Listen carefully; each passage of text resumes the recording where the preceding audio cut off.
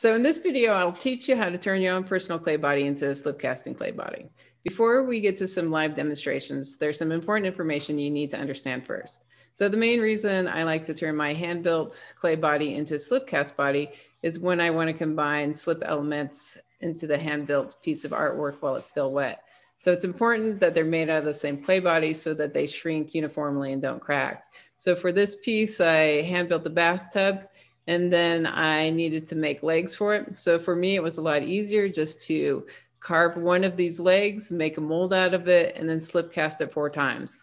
I could have carved 4 of these individually, but that would take a lot longer. And so now, since I have the slip cast piece, I can attach them both while they're still wet. And since they're made from the same clay body, they will shrink uniformly and they won't crack. So in order to do this, I need to turn my clay body into a casting body. So before I get into the how-to portion, it is essential that you understand a few things about the chemistry of clay, because what works for my clay body won't be the exact same that works for yours. Plus, not all clay bodies can be turned into casting bodies, and some work better than others. So even if you were to be using my exact same clay body, the electrolytes in your water will probably be different than in mine. There may also be some slight variations in your chemicals, which would require some fine tuning on your part. So this is why it's not as simple as just following a recipe. You'll find some good slip casting recipes out there, but they too will need to be fine tuned and calibrated in order to work properly. So this video will introduce you to that process. So what I'm about to teach you is not overly complex or difficult, but it will probably take you anywhere from 1 to 3 weeks as you work on your slip a little bit every day or every other day or every few days. In this video, I'm keeping it fairly simple for those of you who are just getting started with turning your own clay body into a casting body. And it's also for those of you who have done this before and have found it confusing and frustrating. I will explain it in terms that are easy to understand and ways that you should be able to quickly use in your studio. And if you want to dive a little deeper, I've linked to some articles below. So you'll need some equipment, but it's minimal and inexpensive, and some of it you are likely to already own. Okay, this is the basic chemistry of clay that you need to understand. This is what a clay particle looks like. Clay particles are flat, wide, and thin, similar to a deck of playing cards. They're shaped like hexagons, and with a little water, their magnetic charge is activated. So that's pretty cool. Clay particles are basically little mini magnets. One side of the clay particle is composed of alumina, which has a positive charge, and the opposite side is silica, which has a negative charge. So minimal water is necessary to encourage the particles to orient themselves. The negative sides of the particle finds and attracts itself to the positive side of another clay particle, and so on, thus stacking together. Here's what clay looks like underneath an electron microscope. You can see that the particles are actually stacking together due to their magnetic charge. The charge is what makes the clay body plastic or flexible. Minimal water activates your charge as they attract to their opposite sides and stack together. So that's why when you move a clay particle around, it stays where you put it because it's magnetically charged. So the natural inclination to make a slip runny enough to pour it into your molds is to simply add a bunch of water until it's the desired consistency. Wrong.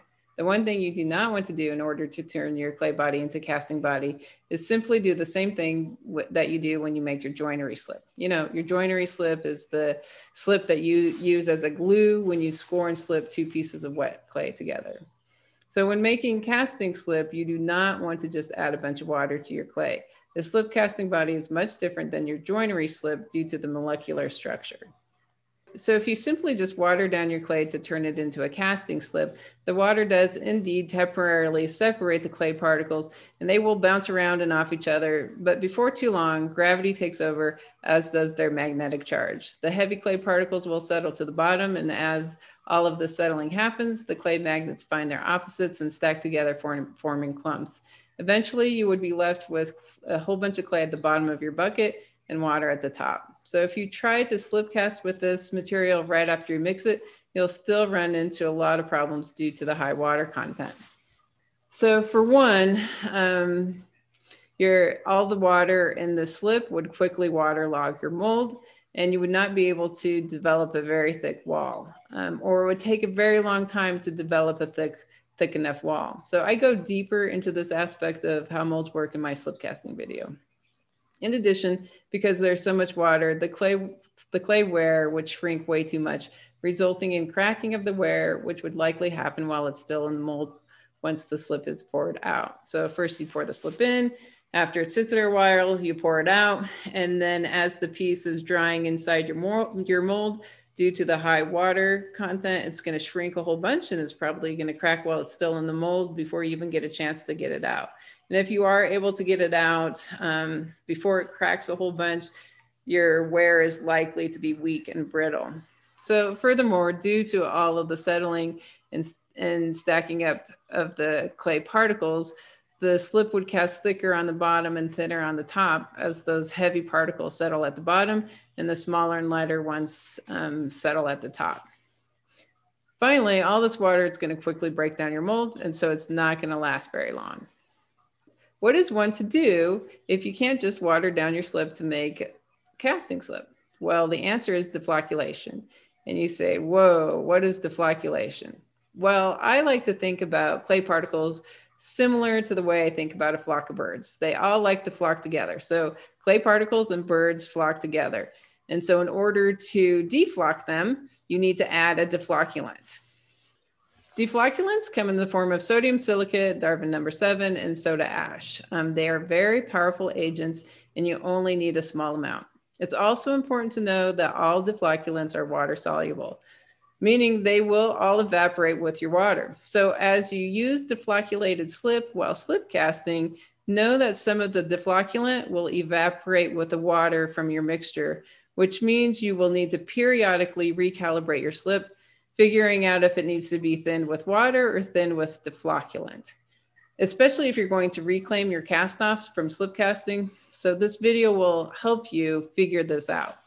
For this video, I will be using sodium silicate alone. When you add deflocculant to your slip, it changes every clay particle to be positively charged on both sides. Now all the particles repel each other. This is what makes the slip flow with literally half the water it would normally take. But before you even think about deflocculation, the first and most important thing you need to do is to measure the specific gravity of your slip. Otherwise, your slip can easily contain too much water and be miserable to work with. Specific gravity tells you if you have too much water or not enough water in your casting slip. Quite frankly, having too much water is probably the biggest and easiest mistake to make. And now that you know how bad it is to have too much water, you need to have a way to measure how much water versus how much clay is in your casting slip to avoid this miserable situation. Fortunately, there's an easy process to measure your gravity, which I will show you. So to reiterate, since this is so important, the specific gravity tells you how much clay you have in relationship to how much water. And since you now know how bad it is to have too much water, you now know how important it is to measure the specific gravity. So in this picture, you can see this is both of these are deflocculated slips. This slip has high gravity, and so you can think about this as it's got a lot of clay particles versus how little water it has. And because it has so many clay particles in here, it's really heavy. So it's said to have high gravity. Versus this slip, which is also deflocculated, has low gravity. And so it doesn't have very many clay particles compared to how much water. It's got way more water. And so this is light. You can see how these clay particles make it really light since there's not a lot. And so this is said to have low gravity. Okay, so now that you understand the basic principles of clay, watch this next video, part 2, where I walk you through the entire process of how to turn your own clay body into a slip casting body.